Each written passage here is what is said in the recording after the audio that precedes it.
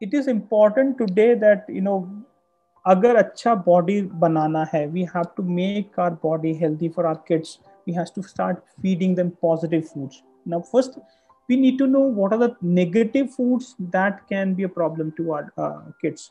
Only when we know it is a bad food, then we can start specifically looking at isko ban karna, usko ban karna. If we don't do that, this is a problem, right?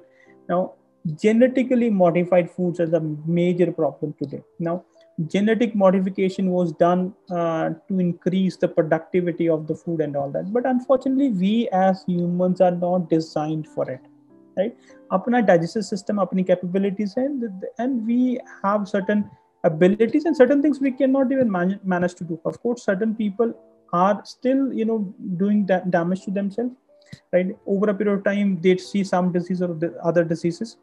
Lekin because these children or these kids, they are predisposed to a problem, so early in their life when they're fed with the genetically modified foods, they start throwing these symptoms, right?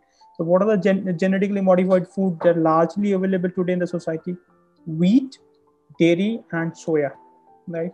Now, every genetically modified food will have a different kind of a protein which our ancestors has not seen before. और अपना immune system will react to it because it's a new protein we have taken.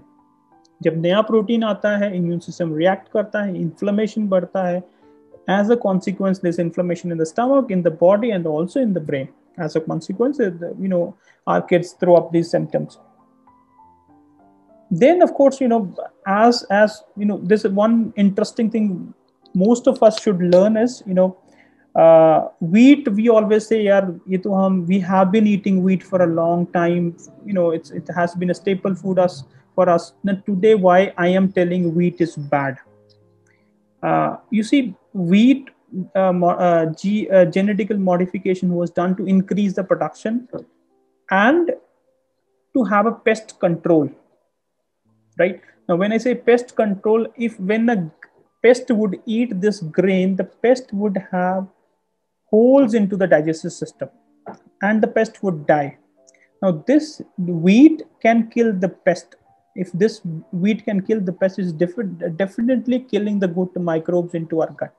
Now, this is all about having good microbes into our gut. To have a healthy body, we need to have good microbes. When we are eating certain foods which are killing the good microbes, it's a big, big problem, especially for a child who's already susceptible to a problem, right? Now, when this happens, the diversity of the microbiome is reduced, number of bacteria, good bacteria are reduced. Then certain foods which otherwise we might not be allergic, we start developing allergies towards them, like eggs, fish, walnuts, shellfish, peanuts. Otherwise, it's not that all of the children or all of us might have allergies, but some of might have allergies. If we are allergic to these guys, we should stop the food. We should not eat till the time we have healed and regained our diversity back into the gut microbiome.